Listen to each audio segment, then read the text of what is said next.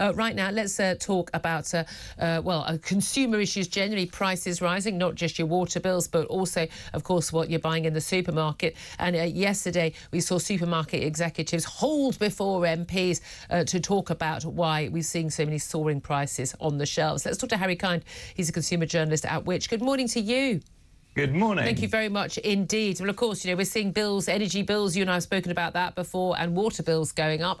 Just before we get to the supermarket issue, is there anything people can do, as consumers to deal with things like these bills going up? Because, of course, a supermarket, you could go to another supermarket that might be cut price. You could perhaps, buy cheaper versions of products.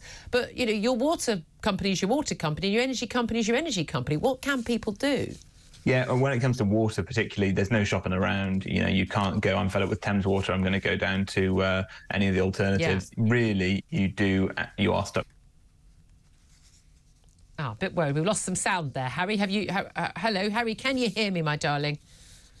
Oh, dear, we seem to have lost his line. Let's try and get him back up. But I know Russell Quirk, who's still with me, as political commentator. You're always delighted when a line goes down. We get to have more of a chat. I get to be able to speak more. This is it, you can't shop around. Now, this is the weird thing. It's a privatised system, as with energy. We have been able to shop around on energy, but I'm with Thames Water, one of their 15 million customers, and I don't get to shop around. And that, of course, is a problem. Even though this is supposed to be, privatisation and so on, it isn't really a free market because, of course, it's effectively a monopoly, and that perhaps is how to change this for the better. Yeah, we kind of got the worst bits of privatisation, the worst bits of public ownership. Harry, we got you back again.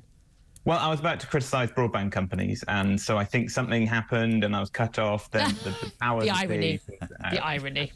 Yeah, exactly. It's one of those things where water you can't really do much about. You can go to the Consumer Council for Water. They're the people to complain to when it comes to water if you have real major problems, and they can sort out compensation if you've been cut off. But really, as a consumer, that's where you have the least power, is water bills. Yeah.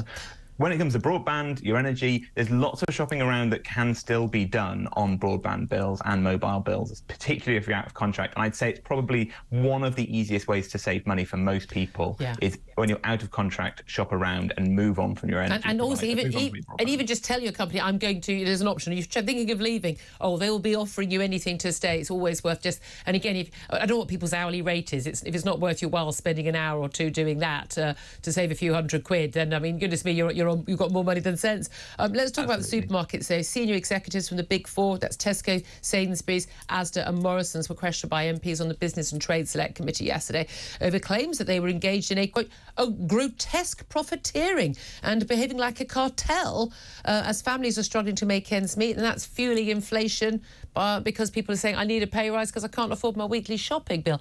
Is there any evidence of this?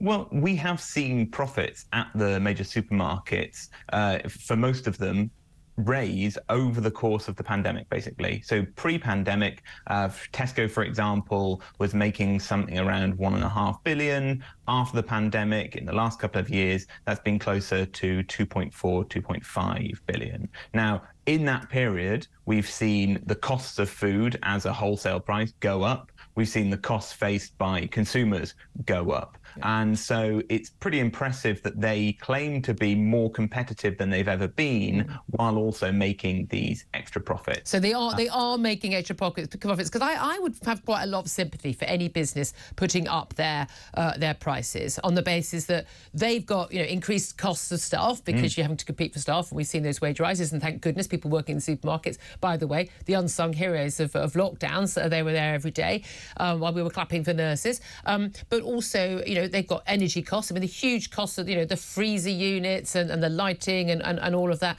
and the energy costs involved in the production of a lot of the food, the transport costs, the cost of fertiliser. I mean, they have seen huge rise in their costs. Understandably, they're going to have to pass a lot of that on to us. But you're saying that actually they're also passing a lot of it into their own pockets.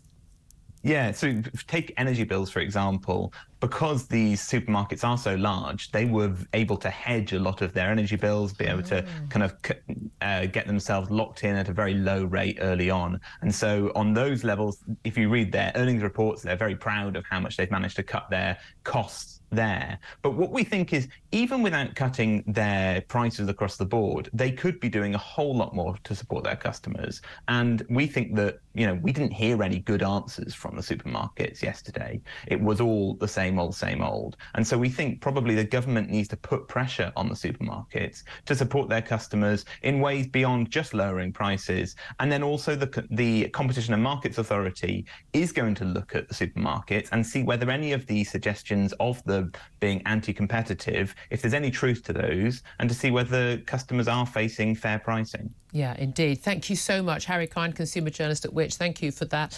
Coming back to you, Russell Quirk, I mean, this is the thing. You could definitely shop around, and we've absolutely seen how much people have shopped around. They've moved from, it was interestingly, it's the middle-ranking supermarket. In fact, those big four, Tesco's, Sainsbury's, Asda and Morrison's, who've lost out to the Lidls and the Aldi's that have come along. And it's interesting that the Waitrose and M&S were carried on doing OK because people weren't going out for dinner. Yeah.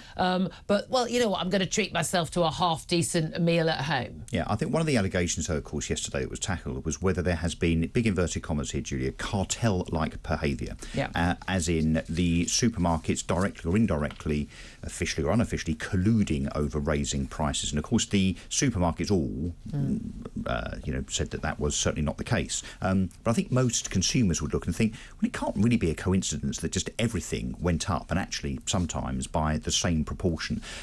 The big thing here, though, I think, is fuel. And I think we really need to take a much closer look at the fuel companies because, of course, famously, whenever wholesale fuel costs go up, prices go up very quickly. Yeah. When they come down, they don't come down very quickly. Yeah. And, of course, that is the biggest driver of inflation, as is fuel duty. Yeah. So the government's in charge of that one. Yeah, not just fuel duty at 52 pence a litre, but VAT on top of that. So absolutely. And there's far for the energy companies, there's far more money going in tax than there isn't going in profit. But it would almost kind of suspend all of our inflation woes if they were to mitigate that as a government immediately. There's the answer. It's painful, isn't it? It's rare that lower taxes isn't the answer, actually. 7:31 is the time. Going to take a caller in just a couple of minutes. We're going to talk about the NHS strikes. That's another major topic this morning. Just getting used to that now, aren't we? This is Talk Breakfast.